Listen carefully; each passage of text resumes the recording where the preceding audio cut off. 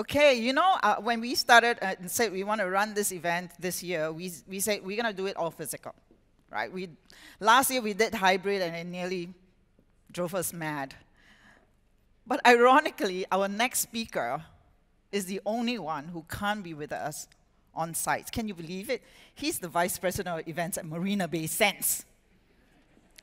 I mean, honestly. But so, because he is with Marina Bay Sands, we will be trying to bring him in today, and we hope that the technology works. So welcome to the new world of events. Please welcome Ong Min, Vice President, Conventions and Exhibitions for Marina Bay Sands.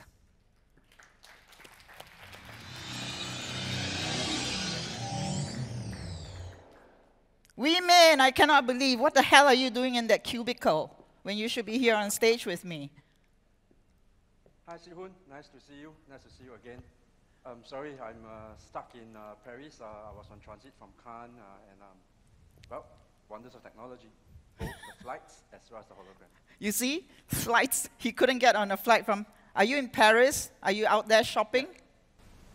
No, I wish I was, but I was there as part of the Singapore team to receive the good news that Singapore and Marina Bay Sands has been, will be the proud home of the Tax-Free World Association.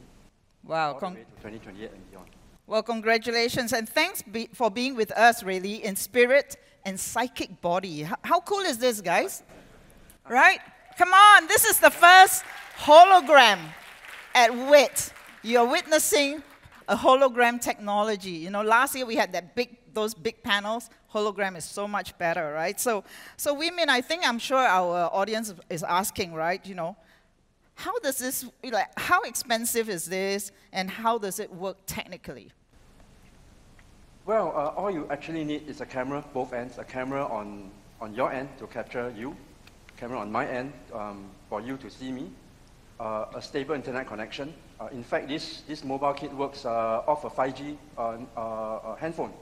Just plug in your handphone, two laptops connecting to each other and talking to each other, and there you have real-time conversation. Oops. I think I feel some interruption. I hear some interruption. I can't hear you very well. I don't know what's happening. Oh my God. You see? Technology, right? You can never rely on it. I mean, so now I have to improvise. What the hell am I going to do? How am I going to talk about the New World events? But anyway, while we try and bring him back somehow, I'm pleased to report that this year we worked with Thrust Carbon on an event audit to measure our carbon footprint. And I know it's not perfect. I know that some people really hate carbon credits, but I just feel that we all have to take baby steps, right? Whether it's I think Chia Sian said it yesterday at from Sentosa, and he says, never mind if people say you're greenwashing, but at least try and do something. And this is our attempt, and this is our event audit that we did. We did it over 4 weeks of meetings. It was pretty complex, complicated. We know it's not perfect, but this is our first attempt, and we will be offsetting the carbon footprint as a result. So basically, all of you will be helping us make this event a more sustainable event. And if all event organizers can do that, I think, and that industry associations can come on, then I think we've got a movement. Am I good at improvising? Give me some encouragement. Oh my God, Min, how the hell did you appear here? Well, I made a Look at that. I mean, come on, he beamed in. This is a magic show, right? We made him appear. Min. Good to be here. Wow, welcome to live event. Yes. For the record, I really did land today. I landed at 8:50 p.m. a.m. today in the airport. So, yes. Well, we wanted to kind of just show that technology, even if Min had missed his flight, that we could also have a conversation. But don't you prefer him here? What do you think? Do you prefer the hologram or here? Definitely, I prefer to be here as well. Wow, so, okay. Yeah. All right, so, you know, hologram, you've been using it at Marina Bay Sands for a while. And I know that you also held a MICE 2025 where you're brainstorming for the future events with key customers and all that. So how do they see this brave new world of events? In fact, it included you. We did it We did it a couple of weeks ago with a couple of thought leaders, both internationally and locally, and to, of course, review what the world of events will be in a post-pandemic world. The good news is face-to-face is here to stay. At least that's a good news in some form. The bad news is it's not just face-to-face. We are now part of omni-channel of engagement methodologies that event organizers use. So the successful events, MICE events of the future, is not just the face-to-face. Taking an example of how WiT used to do it pre-COVID, you did all your fireside chats, you know, and all your small events in different parts of the world. During the pandemic period, you did it online as well. I remember being reviewed on, I think, episode 6, if I'm not wrong. Yes. So the new world of events would be like how WiT used to do it, or how WiT has been doing all these years.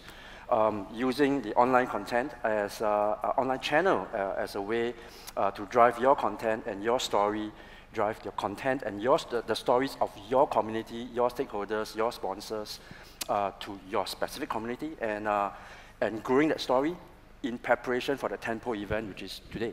Yeah, and it really enabled us to, you know, build small communities around, you know, the virtual event, right? And then eventually, this small communities sort of came together for the big Correct. events, and I think that's what, you know, the hybrid world affords event organizers. Correct. But you look at the word hybrid. Hybrid is a production term. You know, hybrid is not UX, or hybrid is not the way we deliver the events.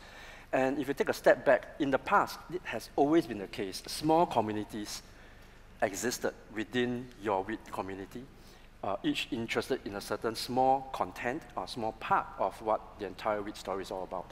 And they have been engaged, and they have been engaging with each other. It's just that we were never part of the conversation.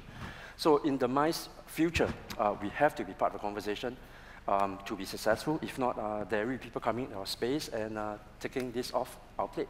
Yeah, so, but actually this new world has actually opened up a new market opportunity for you that you never had before, because in the past it was just physical, right? Yep. And now you're actually able to have a bigger market to address.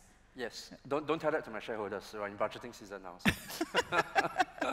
You know, we had Brenda Quack yesterday of Ernst & Young speaking, and clearly there's a lot of revenge conferencing going on, and I know that you're packed back to back this whole 2 weeks. But, you know, she believes that as it normalizes, we will actually go into a hybrid and make the best use of virtual and best use of physical together. So how are you preparing, you know, in your venue for bridging those two worlds? Well, a typical venue, this venue and any other venue in the world, we are a 2D venue, meaning, you know, it's just square meters. In the venues of the future, we have to prepare for to be able to enable digital connections, to enable the communities that our clients represent. You know, we must be able to enable them to be able to meet virtually, digitally, you know, however you term that, without being physically here during the 365 days. So during the WiT community, our WiT event itself, we are here face-to-face, you know, for a couple of days. And in the 360 days that this community is not meeting, we have to find a way to work out with you how we can be part of the conversation, how we can serve as a platform to empower you and to enable you to connect. And I remember last year, you know, when we did our WiT, you actually launched a virtual meeting platform, and we were the first event to use that virtual meeting platform. But it was very, very hard to get engagement on that because, you know, it was basically virtual but skinned differently. So do you feel that the metaverse will offer you a deeper, richer opportunity for engagement with the virtual definitely. audience? The metaverse does open up some opportunity. It asks some questions as well. How do we engage our stakeholders in a more meaningful manner? You know, if you look at the metaverse itself, two avatars moving, you know, talking to each other, what value does it bring to the actual conversation? That's a golden question that every single event organizer and every single planner would have to answer. It varies from community to community because the acceptance rate and ratio of technology or of digital adoption within different communities are different. You know, interesting, for events, one of the key drivers are medical meetings. And you know, because the doctors have to meet in order to transact knowledge, in order to gain points. and in order to have those points to be relevant and to be able to practice again. During the pandemic period, they moved away from that. And now medical organizers are asking themselves, is the huge 20,000 people face-to-face event necessary just for the transaction of knowledge? Because you could consume knowledge, content, and gain your CMEs, which is the continuing medical education credits, online, 365 days, 24/7, on demand. So imagine you having to go to the cinema just to catch, Jurassic Park or Jurassic World or Top Gun, Now you have that, you still go to the cinema, but you do have the option of Netflix and other streaming platforms. So it really depends on the appetite of that community and the desire by that community to engage with tech, right? Which is why I guess, even we talk about our event app, Jublia was saying that they see the highest adoption and engagement at a conference like ours. So are you therefore working with tech conferences, which are really or gaming conferences, to really test some of these new technologies? Of course, we're working with a lot of our clients to test bit certain small technology.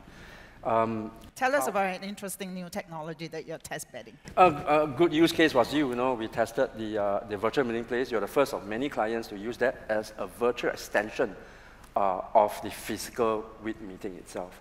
And some of these clients have moved on. They have put in a small little innovation behind the technology to drive richer connection.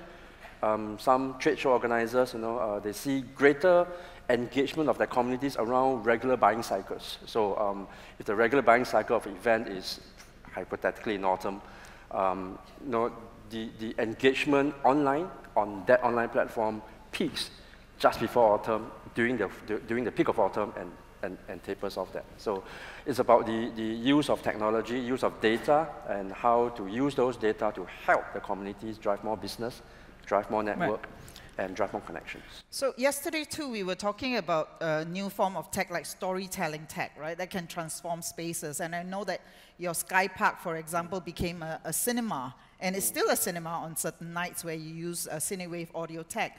So are you envisaging that you will be able to use storytelling tech and all that to activate all the wonderful spaces you have around here? Oh, definitely. In the past, we used to look at this ballroom as just a ballroom. It's a place where we could have conferences and dinners and meetings. And the Sky Park as an observation deck where you could literally pay a fee and be there. Yeah. The pandemic will showed us that these are not just pure meeting spaces. These are assets. So you need to look at asset for what it is, and to activate that using storytelling, using different use cases, and using these different places slightly differently. It's not just the Sky Park, it's not just the event plaza or the ballroom, it's also the entire Bay Area that we have around us. How we could work collaboratively with the Gardens by the Bay, to drive richer connections with our clients, whatever that meant. And I think it's great because it allows us to repurpose, spaces instead of building another new convention center or something else, right? That we can repurpose the spaces. So I was reading an article in a meetings publication that said that the future, given the environmental concerns, and thank you for working with us on the event audit. We needed your input a lot to do that event audit. But basically, they said the future was less emphasis on physical, smaller regional meetings, and less focus on the international visitors. So how are you addressing these concerns? I think I'd like to address some of those points. I do think that there will be more regional meetings due to the fact that communities get smaller and it's easier to meet within a particular geographical region. Because the thirst for content, the thirst for business, the thirst for networks is there. And the pandemic showed us that one doesn't need to wait for the big international meeting. We will probably see the strengthening of international brands, big meeting brands around.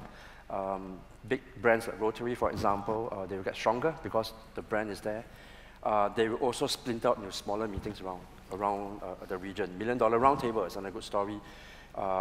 Big gathering of very high-performing insurance agents once a year, and they have started to meet regularly around the region in more regular times, rather than just that one mega gathering around in probably 3 days in a year or so. So we have a lot of organizations here who hold meetings, clearly, you know, I mean, whether it's their internal meeting or industry meetings and all that. So what would be the one piece of advice that you would give them, you know, as we get into this new world of events? Don't use the pre-pandemic lens and look at how you plan an event, number one. Number two, we used to say content is king. During the pre-pandemic world, we have great content, people will come. Sorry guys, content is free. Pandemic showed us that. Thanks, women. It's about how you engage, use content, string stories around it. You know, what is your content story? String data stories around it. You know, and that's what will empower you, the organizer, to be able to continually attract more visitors. So if the audience here is not been wowed by your storytelling, you fail. And you fail in the next year and the year after, because they say, I'd rather get that content online, on demand, as and when I want it, rather than come physically for the event. So it's about the emotion that you can get from people at an event, whether it's virtual or physical, but physical is probably the best vehicle to convey emotion. Because physical gives you the chance of bumping into each other, you know, in the walkway, unplanned, you know, unscheduled. Hey, let's get a beer at the bar. You know, that hasn't changed. And it was interesting because during the brainstorming, we had so many people who came in with like avatars, and it was very futuristic, right? Some of the vision. But at the end of it, everybody said, well, you know, let's leave our avatar maybe plugged into a pod and they can download the content into their heads. But then me, the physical me, I leave my digital twin to work, and then the physical me go out and party. Yep. Because that's what humans are wired to be, social. We are social creatures. Wonderful. Well, thank you very much. Isn't it great to have women here, but to also see the hologram in action. Thank you, women, for your partnership. It's been incredible. It's been an incredible partnership. And I look forward to more, to test bed that metaverse. Yes, sure. All right, thank you. Thank you.